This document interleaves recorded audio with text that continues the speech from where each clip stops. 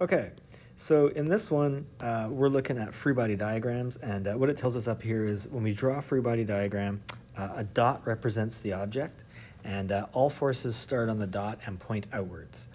Okay, so what we're going to see for this first example here, we've got a book resting on the table, and you can picture there's kind of like a book here, and the table's down here. We don't need to draw that stuff, we just need the dot. Okay, so there's a dot there that represents the book.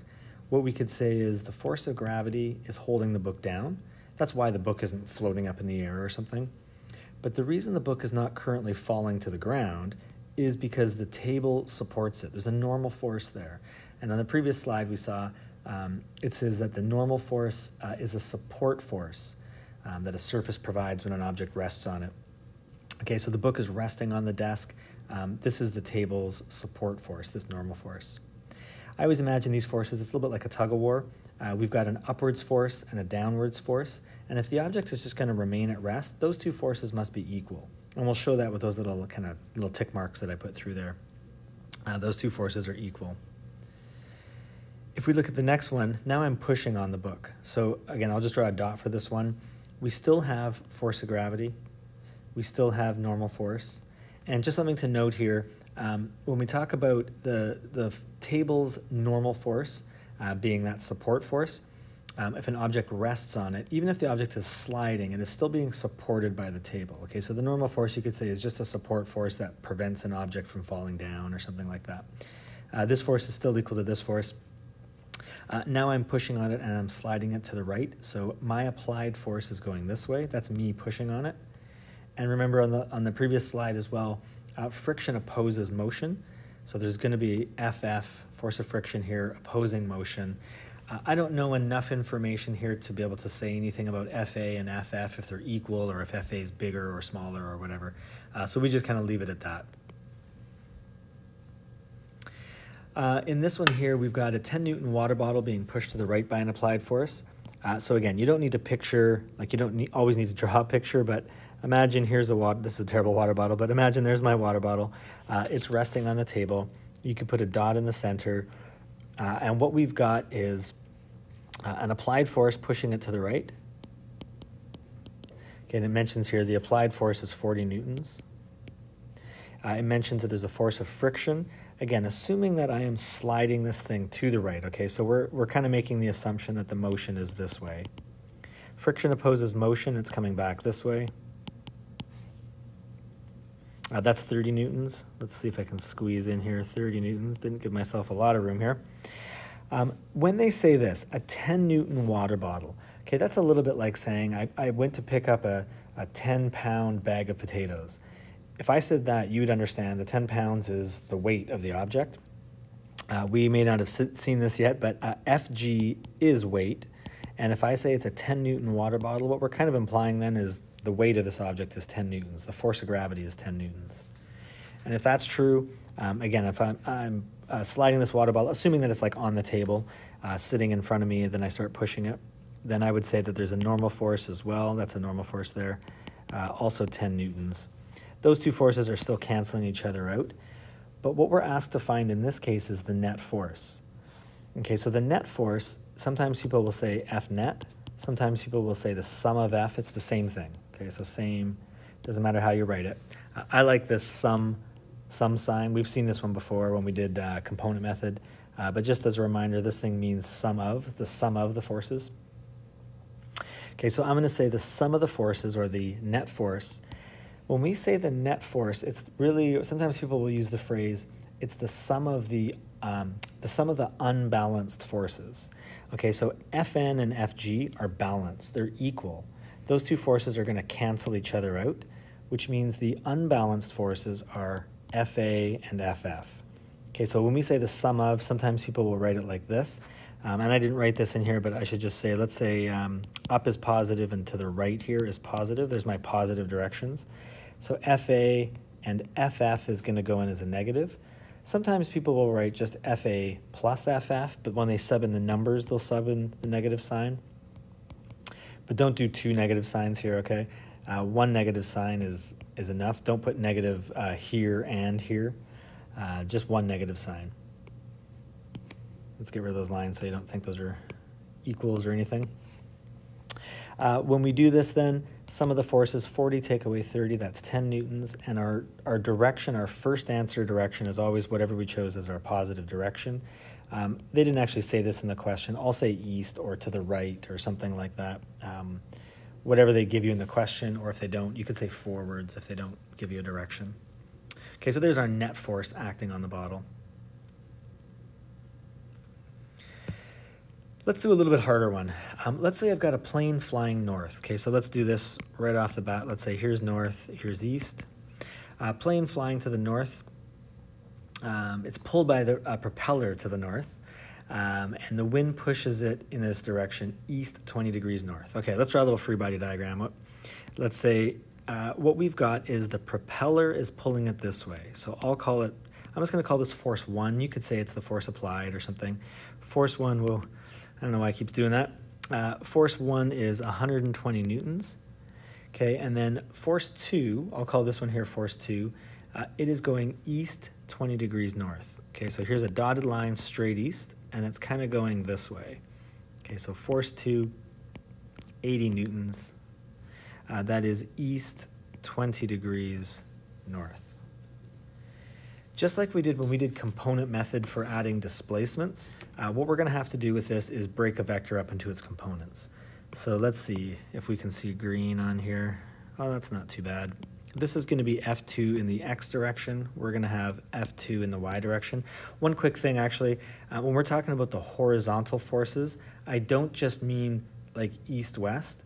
Remember, north and south is also horizontal. It's up and down that we're ignoring. So up kind of coming out of the screen or down into the screen. Those are the forces that we're ignoring. Okay, so both X direction and Y direction are horizontal here. Okay, so hopefully that's clear. So when I do this, what I'm going to do is I'm going to say, just like we did when we did component method, I'm going to first find, we're going to have to find these components, but my method here is to find what are the sum of the forces in the X direction. Okay, that's going to be F1X plus F2X. And then I'm also going to try to find what are the, let's go up here a little bit, sum of the forces in the Y direction. Okay, and that is F1Y plus F2Y. Okay, so I'm going to say north is positive, east is positive. Those are going to be my positive directions. We need to find all these components. Okay, so F1X, F2X, F1Y, F2Y. Since F1 is already straight north, that is F1Y. Okay, so what that means is F1X is just 0. We saw this when we did displacement. If you were to walk 120 meters straight north, how far east or west did you go? Well, you didn't go anywhere east or west. Same idea here. If this force is pushing 120 newtons north, how hard is it pushing in the east or the west direction? It's not pushing in the east or west direction. Okay, so there's my two components. There's F1Y and F1X. We need to do the same thing with F2X, F2Y. This one we need to work for a little bit more though. This is going to be 80 cosine of 20 degrees. This one over here will be 80 sine of 20 degrees. Okay, we can figure those out. Let's see if I got a calculator here. We've got 20 cosine times 80. Make sure you're in degree mode, by the way, on your calculators. F2x, that's an x right there. 75.1754 newtons. Okay, just keep in mind that is east. F2y, we got 20 sine times 80, and this is 27.3616 newtons, and this one is north. Okay, so just a reminder, my arrows here are north and east, and again, we can check that over here, right? There's got to be one of them is east, one of them is north, so just double check that. As we start subbing these numbers in then, just make sure that you follow your positive directions, okay? So F1x is just 0, so there's sort of nothing interesting going on there. F2x, though, is 75. I'm going to put this number in, 75.1754. That's east. Okay, east is what I chose as positive. This number goes in as positive. This is just 75.1754 newtons. And first answer in the positive direction. This is not my answer, but I need this number. We'll do the same thing in the y direction. Okay, so sum of forces in the y direction. F1y is 120 newtons. Double check that. That's north. North is my positive direction, so it stays positive. F2y, it is 27.3616. Again, that's north. North is my positive direction. All these numbers are going in as positive. But if there was a negative in there, we would have to include that negative. This is 147.3616 newtons, and again, north in the positive direction. Okay, not my final answer. I just need these numbers again. Next step, this is going to be a little bit squishy for me, but next step is I'm going to redraw this thing. Okay, so I'm going east, and then I'm going north. It doesn't actually matter which one comes first, but let's say here's east, then here's north. Okay, this is 75.1754. This one over here, 147.3616. This is what I want to find. Okay, this is my sum of forces, or my F net, if you want. We always want a tail end angle as well. Okay, so to find that sum of F, I'm just going to use some Pythagoras. So 75.1754 squared and 147.3616 squared. It's a lot of decimals. We probably didn't need to keep quite this many. So this thing squared plus 75.1754 squared, and don't forget to square root. It is 165.4291.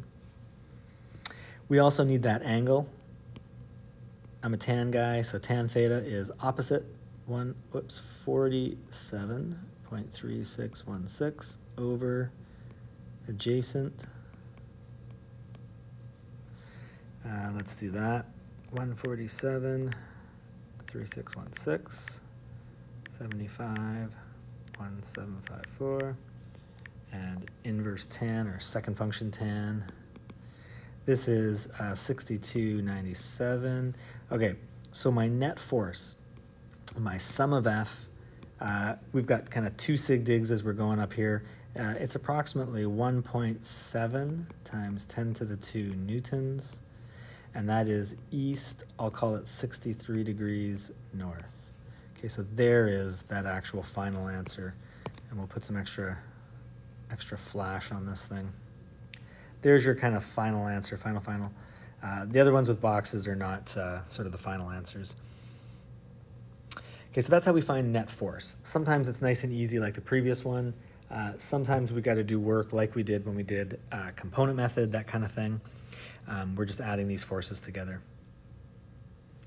And that is it.